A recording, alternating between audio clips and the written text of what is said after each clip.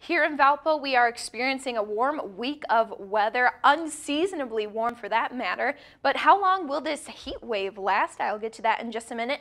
Temperatures around the area, you can see the warm up right here on the screen for you. We're in the mid 40s right now around the lake. It is a little warmer in Illinois because they are not around the lake. The lake is keeping us cool for once, but also today it's been so hot. You can see on our temperature departures, we have been at least in the teens above average for this time of year.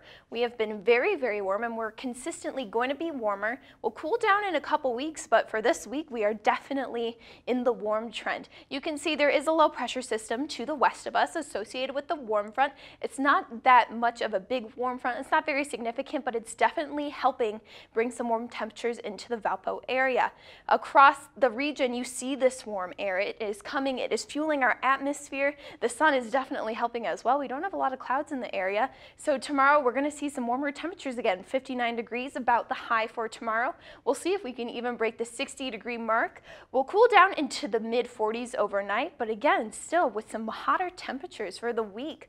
And the warm air, it's not stopping. It's all the way to the west of us in the Rocky Mountains, and it will be coming into the Valpo area. So we've been talking about this groundhog for the past couple weeks. He said 6 more weeks of winter, but I don't see that with this forecast. We will be seeing definitely warmer temperatures all across here. You can see that cold air. It's not stretching down into the Midwest, but the warm air from the Gulf is. So tonight, a low of 33 degrees. It's still cool. We have that diurnal cooling at night, so it's still going to feel cool on campus. But tomorrow, 59 degrees. I'm not putting a 60 up just yet, but this weekend, hey, why not throw a 60 up there if we are confident that it is going to get that hot? So Saturday and Sunday, a beautiful weekend. Try and get outside on campus. It's going to be a really lovely weekend. And as we head into the week next week, we do have a chance of rain on Tuesday and Wednesday, so we will keep you informed on that with VUTV.